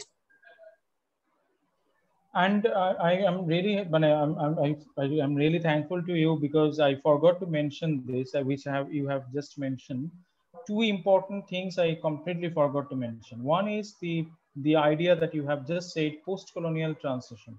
And all of you will be very happy to know that this idea, post-colonial transition, was a joint venture by Susan Masnick and Harish Trivedi. Okay. And I will ask all of you to read the introduction, because in the introduction, it's a joint introduction written by Trivedi and Basnet. Trivedi and Susan Basnet, where they were saying about the other ideas of translation. Say, for example, they were talking about translation, in the concept of translation in Latin America. And they are saying that how in translation in Latin America, it is completely different, where, kind of in Latin America, they are approaching translation from a colonial endeavor, and how they are looking at it. The translation is as a kind of a kind of an insertion of colonial practices into their culture. And as you have said, rightly said, that the other thing that I forgot to say, the politics of translation by Gayatri Spivak, where she has talked about the this idea of politics and the post-colonial transition. In fact, there is another interesting point. I now I remember that when she was translating Mahashweta Devi's Draupadi, interestingly, the translation is of just 8 pages, but the introduction that she has written is more than 10 pages, around 11 or 12 pages, where she is actually foregrounding third world feminism through the translation of Draupadi. Now, interesting point is that how Spivak is kind of using, translation as a method to propagate gender identity, third world feminism, and how she is manipulating translation into certain way, because Mahashweta has once said against Spivak that she has manipulated my work. I was never a feminist writer, I was a class writer. Okay. But Spivak has represented me in the West in such a way that I became a feminist writer. But I am a classical leftist, and a classical leftist cannot go beyond the class. So she has actually asked Shomik Bandyopadhyay, the famous theater scholar, to translate other works by Mahashweta, so that people may understand that what is actual in Mahashweta. But this is the power of translation also. Sometimes translation can overpower the source so much that the idea about Mahashweta in West as well as in India, even in the non-Bengali speaking world, as a feminist writer, but which is not true. If you want to know about this, you just type Mahashweta Devi Anjum Katiyal interview, where she is talking about the politics of translation that Spivak has used again. Now, interestingly, Spivak is talking about politics of translation, but when Spivak is translating, Spivak became more powerful than the source. And she is using the translation for her own need. Now, the point is that, as you have rightly said, that there is an immense possibility of translation studies in India. As I have said, that translation has so many meanings, so many multifarious angles to be dealt on. And you have rightly pointed out that all the Indian syllabus of translation studies is actually invested with all the Western idea. That is why I tried to kind of balance in between that. You read the Western ideas, there's no problem in that, but also read the Indian concept, Indian notions of translation that was there in pre-colonial time, and how these Indian notions, they got changed through the colonial intervention, and then what happened in the post-colonial time. Yeah, and if possible, we will have some discussion about the commissioner. What prompts a translator to translate a text? It may be out of choice, or it may be out of some purpose. Or are there any essays on this? Because sorry to say, this is not my cup of tea, translation, but then nevertheless, I'm not a scholar in that. But wherein I believe that you have read a lot in translation as well as in comparative literature, which has been your area of research as well as specialization. Please, could you throw some light upon this? Yeah, you can just, either you can read all the, there is a entire kind of, work translated of Vermeer by Katharina Reis. You just need to write Katharina Reis' Scopus theory. Or you can, what you can do also, these recent scholar, not recent, I would say she is aged, but she is still living, is Christiana Nord, who has actually contemporized the Scopus theory. So the idea is, or you can also do one thing, you can also read that famous book by Jeremy Monday. Is the name of the book is Introducing Translation Studies. It's a very useful book for any student who is just starting translation studies and it is easily available. This book is there free copy on Google itself. You don't have to even go to any pirated site. Just write Jeremy Monday Introducing Translation Studies, where he has actually just a kind of a guidebook. He has clarified all these theories in a very lucid language, and there you can see all the primary articles on Scopus theory. But the idea is very simple. The idea is that in order to understand, even in fact, you can also think like this, that when a translator, as you have said, that when a translator out of choice translating something, then you may think that the translator himself is acting as a commissioner. So there is a dual role of commissioner and translator in one body. So first he is commissioning himself or herself in doing the translation, and then she or he is doing the translation. So, but something is kind of sparking him or her to do the translation, and now Vermeer is actually interested into that. Yeah, but Why maybe in that, 21st century, the purpose of translation has been very tempting one, mainly because most of them are doing it for monetary benefit. So they just exactly. go and then just select a list of bestsellers, and then they that prompts them to translate. Exactly. There is a huge book market lying there. Yeah. So the moment say Amish is writing in English, it is getting translated in all the Indian languages then and there. I know the translator because my friend has translated it in Bengali.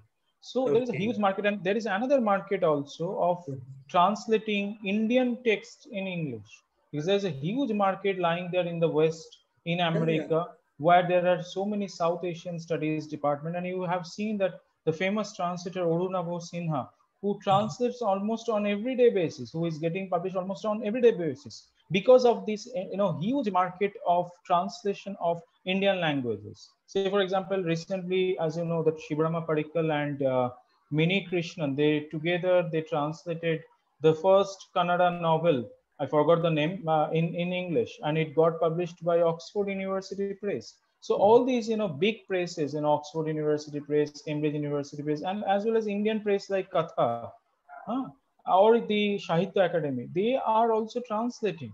So unless there is a need for them, but also you cannot deny the market. And the market is actually first conceptualized by Scopus theoretician, and then which I couldn't talk, is polysystem theory.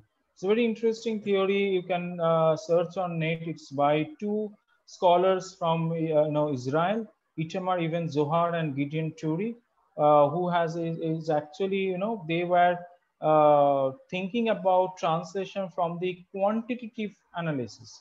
But actually, what they were doing, they were say for okay, forget about their languages. Just think about Indian languages. Say for example, when the colonial time is starting 19th century, we have seen that so many English novels getting translated into Indian languages. So the flow of translation was from English to Indian languages. Then what happened? Bankim Chandra wrote the first English novel, and then he shifted to Bengali. And then he started writing novels in Bengali for the first time in India. And then it influenced all the other Indian writers. Say for example, in Odisha, Fakir Mohan Senapati, in Kannada, in all the Indian languages, Bankim was a huge influencer.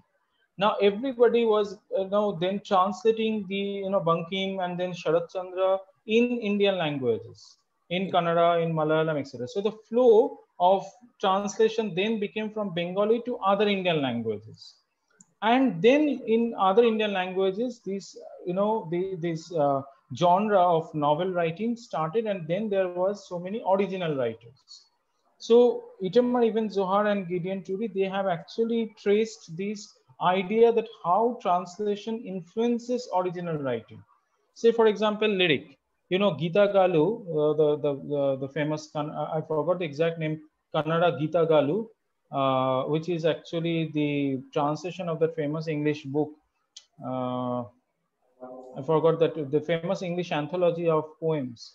So that Gita Galu, as far as I came to know from Parikkal sir, because he has worked on that, he said that Gita Galu actually influenced Kannada lyric writing, and a lyricist, and the poets. Yeah, And the Shrikantaya. Is it ha, Shrikantaya? yeah, exactly. She can tell, huh? So the entire polysystem theory is actually based on that how a foreign canon is getting imported through translation, and then through translation, it is influencing the target language. Or another example I can give you from English language literature, which will be relevant more in your department. That is, say for example, sonnet, the tradition of sonnet. Now we all know that Petrarca, Francesca Petrarca, is the first writer in sonnet in Latin, and in English, Watson and Surrey, these two writers, the lyricists, they were translating Petrarch, and through translation, this genre of sonnet writing came into England, and then it actually gave birth to all the original writers of sonnet. Say, for example, Sidney, Spenser, Shakespeare, and then on. Now, Sydney was very much dependent on Ward's translation of Petrarch. So this canon entirely imported through translation, and then it actually accelerated into original writing. It has happened in across languages. Across language. In fact, this idea of sonnet writing was not new in Latin. It was actually there in France before. Okay. Okay. And that is how you can trace the entire trajectory of sonnet writing in Europe. But the point that I'm trying to say, that how canons, say for example novel, it was completely colonial import in India. It was never there, because what we had is katha. Say for example Katha Sarit Sagar, or Kadambari by Ban Bhatta. All these are katha, but mainly we had Natya and Kavya. We didn't have this novel tradition at all. So that is why we didn't have any equivalent words initially. We actually created those words. Yeah, and then in Macaulay's Minutes, it was the first time that the foundation of post-colonial translation was laid, wherein they proposed 1 lakh rupees for to encourage translation, isn't it? Exactly, Yeah. exactly. There were so many translation works going on in the colonial time. So translation was one of the main activities in the colonial time, and then the post-colonial time also. In nation making also, you need translation. So when a language is in a weak position, or is in a very regional language, will always get influenced by the major languages through translation. We all know how the Sanskrit texts, they travel to other Indian languages through translation, through the act of translation. Though we need to remember that the concept of translation was something difficult, something completely difficult, something completely different than the Western counterpart. So the Western idea of translation is something different. The Indian concept of translation is something different. Yeah, I'm a thought-provoking and an exhaustive one. And then with your kind permission, if you permit me, Rindon, I have my own YouTube channel which I have created. If you permit me, I would like to upload this lecture over there. Yeah. Yeah, because most of the listeners will be facilitated. Yeah, fine.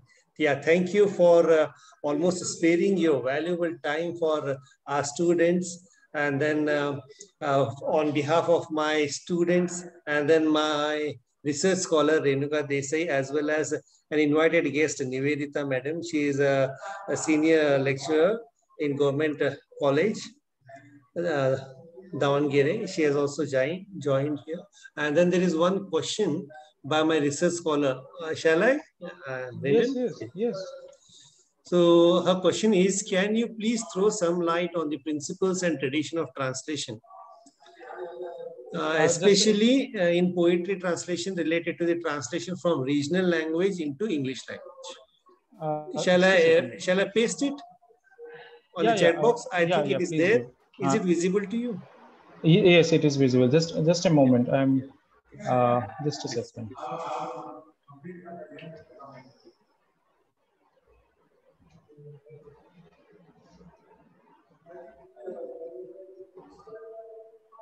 May I'm a little, I don't know, I have never seen this. There is some poll that came. Is it visible also? That there is a poll result also. Yeah. Oh, I had only launched it's a very new thing. I have never seen it. It's a very new thing. I was initially I thought that it's something that there is a problem. No, in you my can screen. expect that from me because I'm a bit tech savvy. Okay.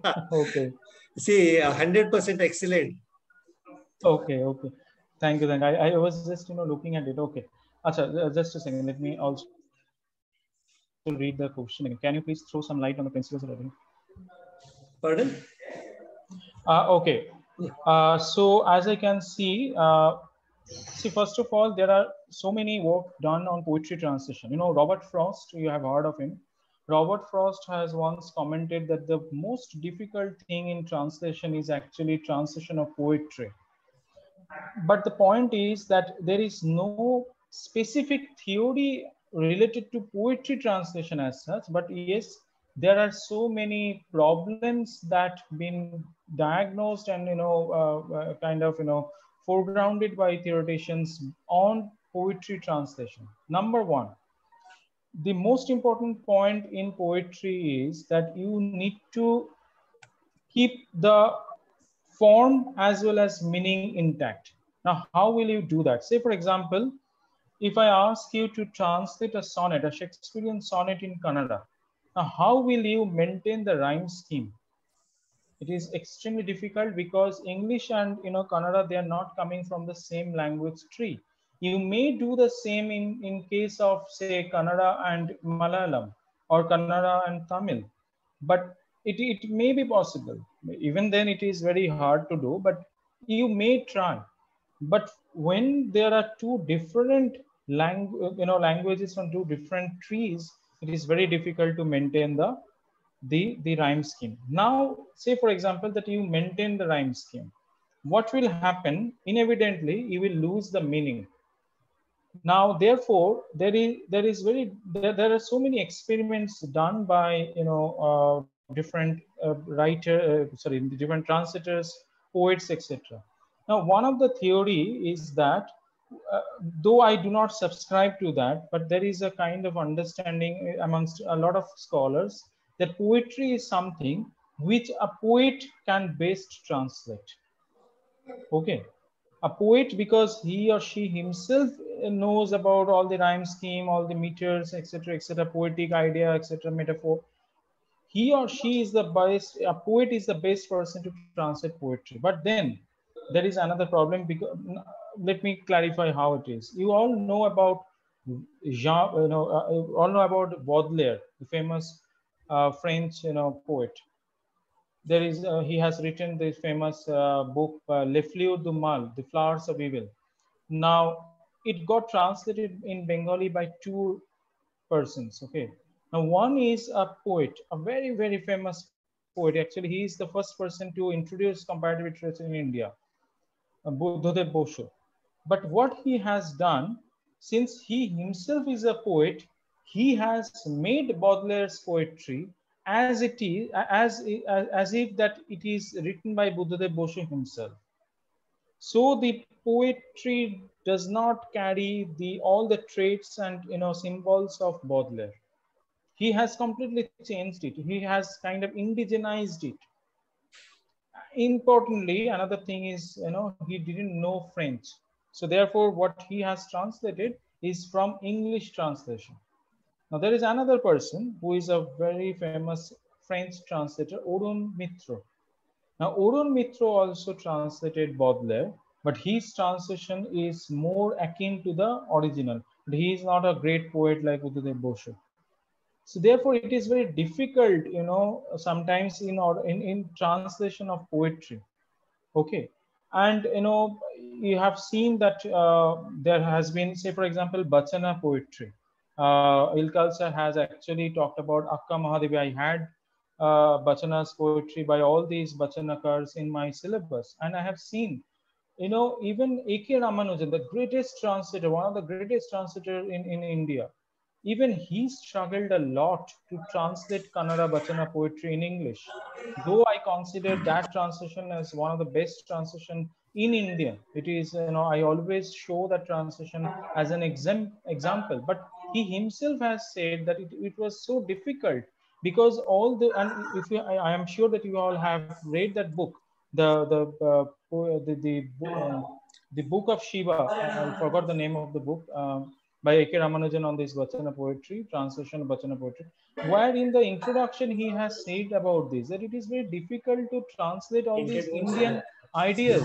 Speaking of Shiva, Speaking right? of Shiva, yeah. Speaking of Shiva. So if you read the preface, you will understand that. In fact, if you read another very important translation by P. Lal of all the ancient Sanskrit drama from Sanskrit to English, and who is actually the originator of the word called transcreation, P. Lal, Purushottam Lal. And he has also written about it in the preface of that book, Ancient Sanskrit Drama. I did have that book, but that is in Kolkata, so I could have showed that book. But it's a great, the name of the book is Great Sanskrit Plays. Just read the preface of it, where he has introduced this term, transcreation, which latter he has explored, and he has written another book, a very tiny book on it, where he has said that, in order to translate Indian literature in English, which is a foreign language, you need to do transcreation. So translation and creation together. So there is no such, particular principle or translation theory related only to poetry. But yes, there are so many, writers or scholars, they have talked about it. Poetry translation is something that is extremely difficult because it has certain, structure which you cannot change. But some writers, what they have done, they have in order to maintain the meaning, they have written it in prose. They have said that I try to maintain the meaning of it. For me, the meaning is more important than the form. So they have translated it as a prose. And on the other hand, some people say that for us, since it's a poetry, therefore the form is more important. So even if I have to, kind of compromise with the meaning, I have done it. Okay, Rindon, thank you so much for sparing your valuable time once again. And on behalf of my colleagues, and then my students, my research scholar and invited guests, from the core of my heart, I thank you very much. And then tomorrow, I would like to inform the audience that Rindon will be once again engaging a thought-provoking session for all of us, and then it will be on comparative literature, comparative studies. And then tomorrow, most probably, I may be out of station. Rindon, can we have in the evening, if it is, or if it is convenient to you, or you let me know. Can you please repeat? I couldn't hear you. Tomorrow I am a bit out of station, so I will be traveling. So you please tell me if we could have it in the evening, or